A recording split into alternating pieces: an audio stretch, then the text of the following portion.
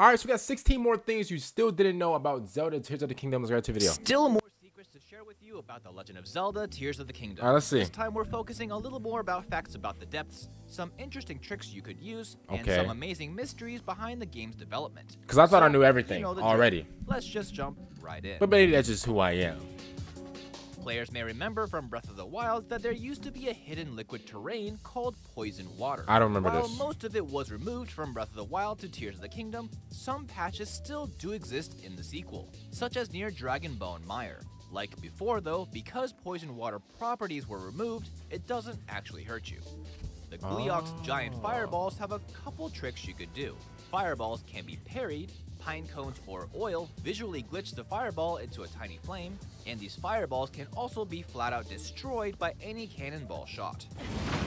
Ooh, wait a minute, that's actually hard. In Tears of the Kingdom, that's actually hard. Mesa, you can search for a Knight's Claymore, and it will point you to search below. But there isn't anything here. That's because between Tears of the Kingdom and Breath of the Wild, this secret cave below was actually closed off. In the previous game, there used to be a Dragonbone Moblin Club you could pick up, but in Tears of the Kingdom, there's supposed to be a Knight's Claymore, though I personally never found it. What? Here's a Yo, Nintendo, y'all hiding stuff out on us, bro? 2.1 that's finicky but fairly easy to do, and propels you up into the sky at high speeds. By using the U-block piece from the right leg depot in the depths, then attaching a stabilizer and clambering inside, then watching a memory as soon as you see something. That's okay, that's nice. You can launch launch into the skies like a rocket. That's nice. It's alright.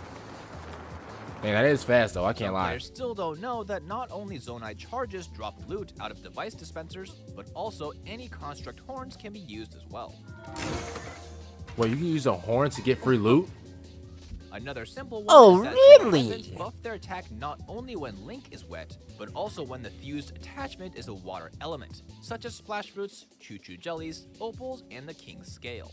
Here's some simple facts about the depths. When you find muddle buds, puff shrooms, and bomb flowers, take a look above, because they grow off of specific trees to match the material. Not only are little frogs attracted to eat bright blooms off the ground, but fully grown frogs enjoy a bright bloom snack too. Frogs and like-likes can eat bombs in multiple ways. Man, look how big that thing is. Off of fused weapons and shields, oh my and god! Out of your hands if you're holding it.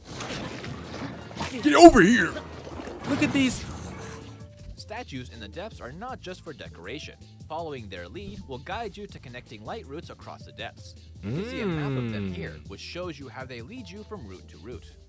With almost that's pretty nice. route in the depths, take a look at the direction that it's facing. Almost every single one of these gloom routes will face towards its origin, Hyrule Castle. Oh, so like it creates like some sort of like pattern.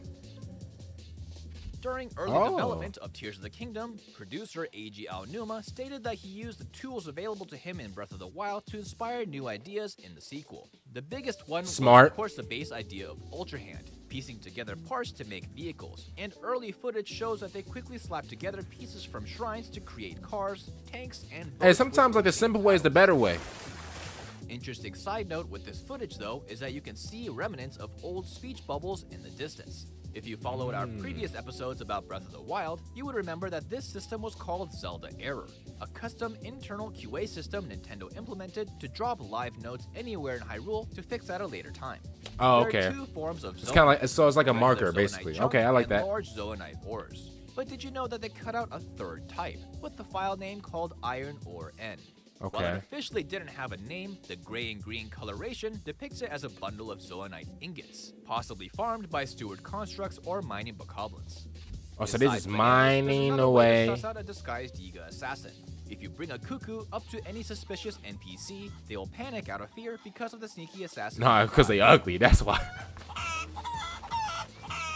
Because they're ugly, that's why they start panicking. And even the Thunder Helm. But did you know that they also react to certain vehicles? In the Yiga hideout, if you purchase the Gloom Dredger or the Hoverdoom Mark III, they trigger any nearby Yiga members to become jealous of your new slick ride. They mad because I got the Lamborghini? The auto-build versions. They need to see the real deal. Oh, they sour because I got the Lamborghini 08.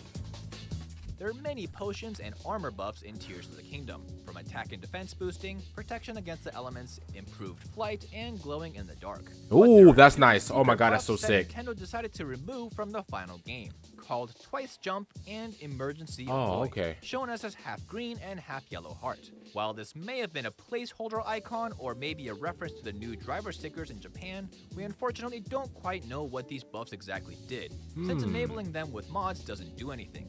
We can only guess that Twice Jump was either a double jump. Bro, imagine Tears of the Kingdom with mods. That would be crazy. Emergency Avoid is either an automatic dodge or speculated to be a pure invincibility buff, which is actually an idea that they had during early development of boar meat types in the first game, Breath of the Wild. Dang. And there you go. Tears of the Kingdom will continue to that's surprise us it? for years to come, so you know we'll... Well, that was 16 things we didn't know about Zelda Tears of the Kingdom. See you guys later for next time. I'm out. And